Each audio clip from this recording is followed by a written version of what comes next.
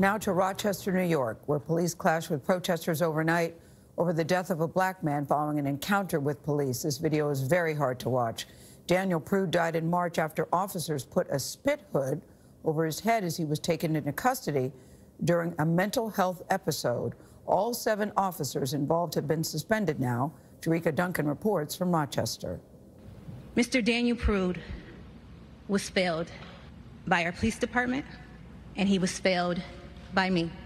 In a rare move, Rochester Mayor Lovely Warren took responsibility for her role in the investigation into the death of Daniel Prude. Police body camera video shows officers putting a spit hood over Prude's head and shoving his face into the ground for 3 minutes while he was naked and handcuffed. I don't understand why they're not being charged with murder.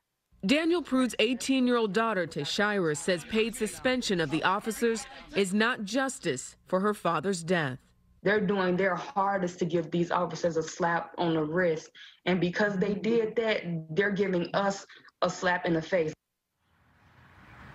And over my shoulder, you see a small memorial here for Daniel Prude. This is the area where he was arrested. The police perhaps were not the best force to show up for what was clearly a mental health episode. And it's about the mission of police. I don't think they want to be in that situation. No, and not to mention the training of police. Are they trained for a situation like that?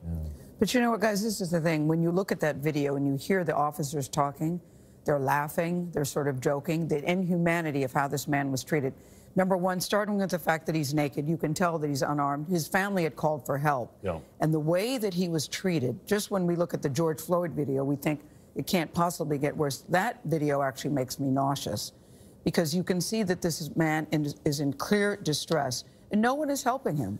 No one is helping. And the video, the only reason those officers have been suspended, thank God for the video, is because that video came out. No, there is a callousness there. There is a problem. If he had a broken leg, the reaction, I think, would be different than what we saw. He needed mental health intervention, and there's a callousness there. There is. It's a double standard. We've covered it in our hour on mental health. It's interesting how the mayor has taken the position she's taking, that he was failed, and she even said, I failed him. Man, you killed me. It's easy to let me.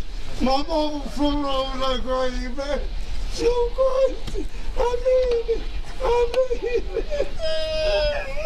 Get that shit out of my face, man. I'm too crazy. I got shit. Stop. Calm down. Stop. Calm down.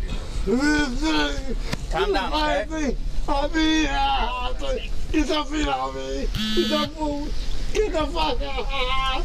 It's go crazy. It's go crazy.